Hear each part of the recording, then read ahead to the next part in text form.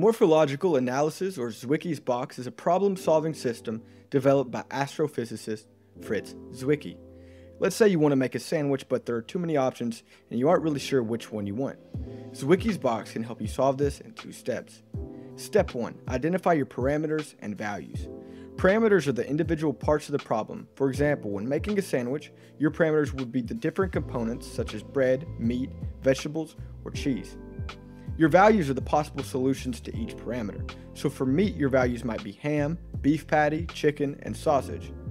Step 1 is to identify as many of these values and parameters as possible and list them on a grid, putting values on one axis and parameters on another. Step 2. Eliminate all illogical solutions and evaluate the remaining.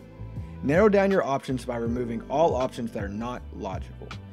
Then evaluate the remaining solutions until you have determined the best possible sandwich for your needs. Morphological analysis is best used for complex problems whose solutions are qualitative and not quantitative.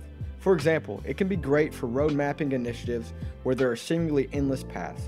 Using Zwicky's box, you can see all the possible paths dissected into its most essential parts to help confidently choose the best path available.